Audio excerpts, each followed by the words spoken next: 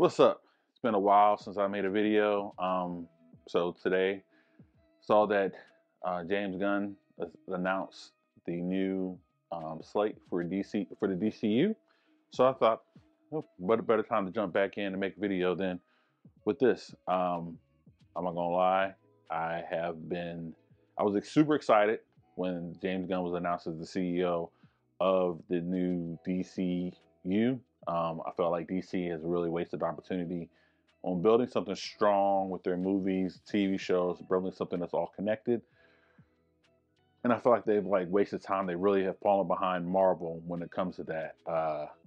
I thought that they have really strong characters.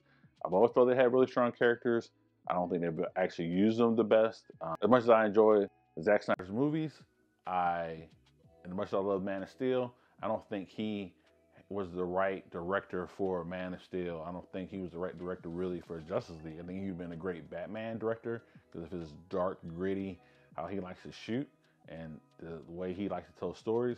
But I don't think that was really the best for DC overall in how they wanted to move forward, but getting the most out of their characters. And again, like I said, I was really excited with James Gunn. I love what he did with Suicide Squad 2, and I love Peacemaker.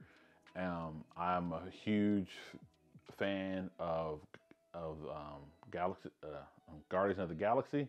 So yeah, coming in, I was really excited. Then hearing that, they're going to bring back Henry Cavill as Superman, I was super excited about that because I love Henry Cavill. He's like one of my favorite Supermen. He's not the best, but I really do like him a lot as Superman.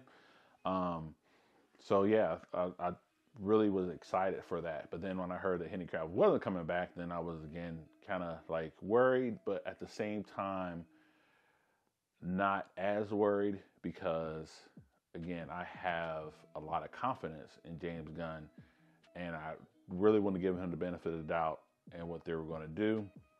And with today's announcements, I think it showed that patience was worth being patient for.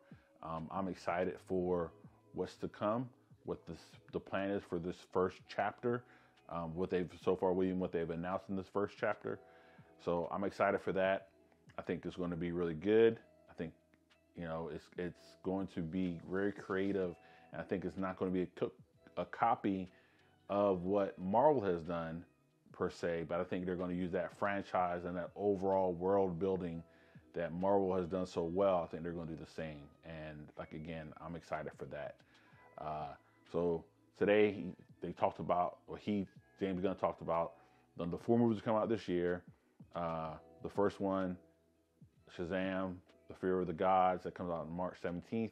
Really looking forward to that. That should be really good. I love the first Shazam movie. The trailers for this looks really good, so I'm excited for that. The Flash movie comes out, I believe in July. Not as excited for that. With everything going on Ezra Miller, everything that's happened with that, I really don't think it's the best that they've continued down that route and to have that, but whatever. It's a decision they made. They guess they really like what they've seen so far. And for that, it's going to be the reboot. That's where everything's going to restart from, is from there. He said that's going to be the Flashpoint. That's going to be the reboot. They've used that in the past to reset the comics. So they're going to do the same thing with the movies, and it's going to be a new beginning. Again, I'm not the most excited for it, but at the same time, I'm giving them the benefit of the doubt. Hopefully this movie will at least be decent, and that'll be the end of Ezra Miller as the Flash, and we'll keep moving from there. And then you got Blue Beetle that comes out in August. A movie that I'm looking forward to. It's different than the Blue Beetle that I would have wanted, but again, I'm open to it and to see what they do. And then they end the year with Aquaman and the Lost Kingdom.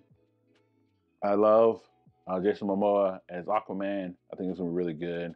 Hopefully, he'll be one of the characters that sticks around in the new DC, but you never know how they're going to do this, what their plan is overall. But I'm hoping to see some of the characters, he's one of them, they can bring on and continue into what's to come next.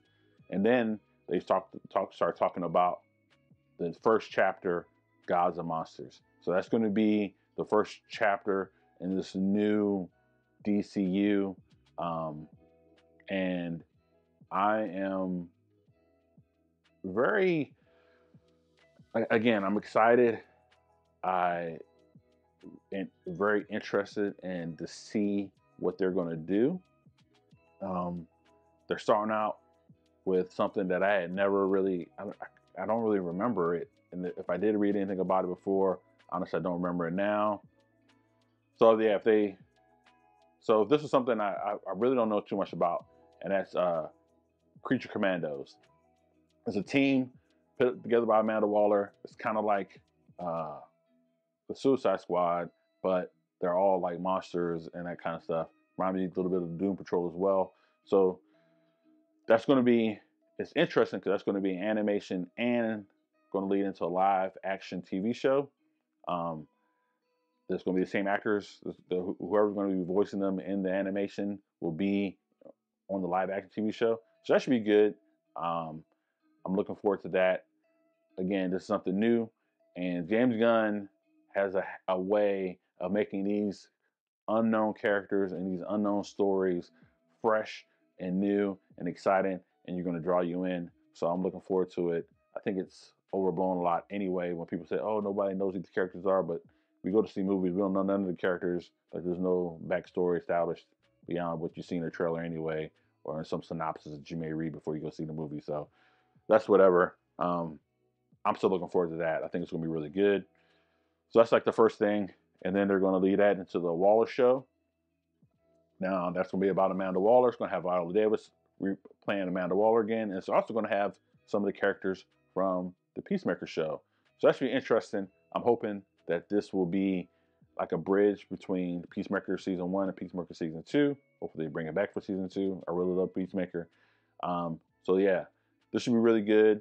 Again, kind of going right into what he's really good at and what, like, we already kind of established a little bit. Then after that, it's going to be the first movie of Chapter 1, and that's going to be Superman Legacy. Now, that's going to be based off of the All-Star Superman comics, really good comic book series, reimagining of Superman. The comics were written by Grant Morrison, really well-known writer, and should be good. James Gunn is going to be writing a movie, so he said he's like halfway done. So I'm looking forward to that. It'd be interesting to who they cast as Superman. Whoever gets cast as Superman has a big shoes to fill to replace Henry Cavill. Like, man, that's going to be a lot to replace him. So it's interesting to see like who they get to play that. And then to have so then after that will be Aladdin's TV show. I mean, he described this. He said it's going to be kind of like our True Detective. It's going to have Jon Stewart. It's going to have Hal Jordan. It's going to be Earth-based, but there'll still be some space stuff going on. They'll have other Lanterns in it.